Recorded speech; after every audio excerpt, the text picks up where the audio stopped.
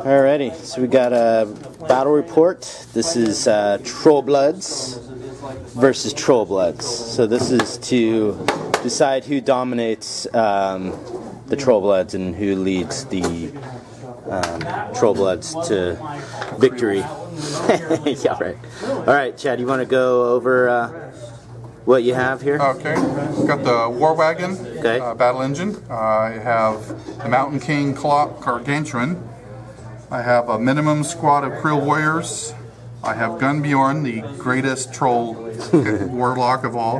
And then I have a minimum unit of the Creel Stone Bearers. Okay. And plus the UA. It looks like you got Janessa in there too, right? Oh, and Janessa, yes. Yeah. It's kind of hard to miss her. She's the only unpainted one. By the way, Chad has painted both of these armies. So I have, I am doing just prime Grim Angus, and then I have a Mauler and a Bomber, an Impaler, and an Axer. Then I have a full unit of the Burrowers. I have a Fell Caller. And then I have a unit of whelps, so I have 2 out deployed, and then 3 back over here. So the scenario is close quarters, and so we have 2 flags here. There's kill box that's going on. We need 5 points. You can dominate your flag and get a point, or you can control the opponent's flag for 2 or dominate it for 3. So Chad got to go first, so we'll go from there. Alright, so end of turn 1 for trolls. So nothing really big happened, right? I mean, everything kind of moved up. You unloaded your fury onto the stones. That trampled up and then shot, right? Yeah.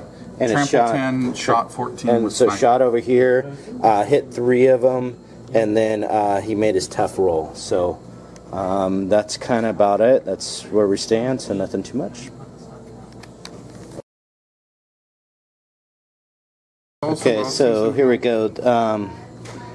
End of Trollblood's turn 1. Right? Mm-hmm. So nothing kind of really happened. I just moved up, ran up these guys into position, ran up him. Grim Angus ran up and did return fire on those guys. The burrowers burrowed and kind of moved up, and that's kind of about it. So that's where we're squaring off. So, all right. Okay, so it's the end of Chad, the Whelp Killer's turn 2. So basically, you can see he kind of moved up. So let me think. This moved up first, shot at Gunnbjorn, or Grim Angus, and did a little bit of damage. He returned fire, shot at him, did a little bit of damage. Let's see. These guys kind of ran up. Gunnbjorn then fired over here, killed a whelp behind here. I'm trying to think of what else we did. Put up walls and then pop feet. And I think since he fired at him, I returned fire and I shot at this, did a couple points off of it. He popped the feet, basically killed whelps, and then that wall actually ends right where that is. Middle. It's just a mystical floating wall. So then the Mountain King did his spray onto this dude, did like 13 damage or something, so then I popped out a whelp. And I think that's it. Mm-hmm.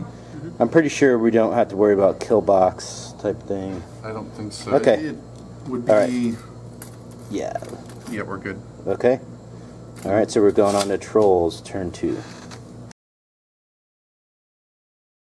Alright, so end of Trolls, turn 2. So let's see kind of what happened. Not really anything that glorious. So these guys popped out, and they ended up charging the wagon, charged a couple guys over here.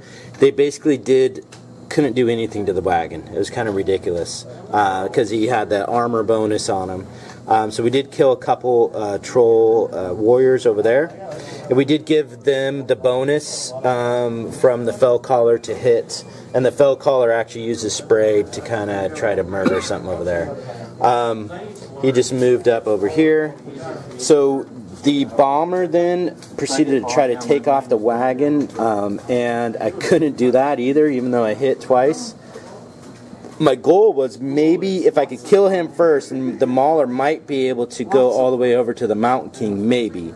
It was kind of rough. If I could have got a speed bonus here and maybe a speed bonus over there, but so I decided I just had to kill that thing. So I had to send the mauler in to kill the wagon. This guy actually moved up, tried to shoot the wagon, couldn't. Grim moved up. I cast Mark for Death, thought it was just a hit thing, but you have to wound him. So then I ended up just popping my feet to kind of prevent him from charging or moving up. So that's kind of where we're at right now. No points. We checked distance here. I'm within 14, but not completely within. So we're good on distance there. So, all right. All right. So turn 3 and turn 3 for trolls for Gunnbjorn over here. So let's see the Mountain King, because my feet just stayed still, and then fired its spray on him, did like 12 damage or something. Ended up transferring it over to the bomber, and then let's see what else. He shot the bomber. Stone bearers ended up moving up, charging. They killed, I think, one of the dudes. Didn't do anything over here. The other warriors ended up charging over here, killed a couple of the bearers. Gunnbjorn ended up shooting him, did some damage to him, and so I popped a whelp. And then he put down a wall. And then Janessa came up, did a wall. This is a short wall that ends about here, over in that area. And then that's kind of about it. So we'll see where we're at.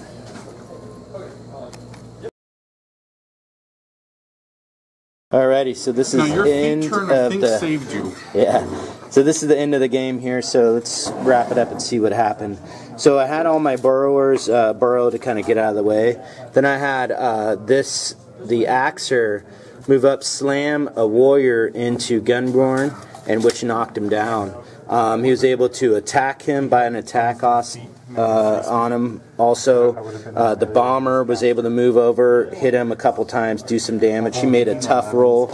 And then finally, Grim Angus came over, shot him, and he finally failed a tough roll. So I think, so my feet placement was probably pretty good. Well, because I had you in range for a charge, but your feet shut him down, and from there it was just pick me apart. Yeah, so that was a big thing. So, and then what do you think you'd do different with your list again?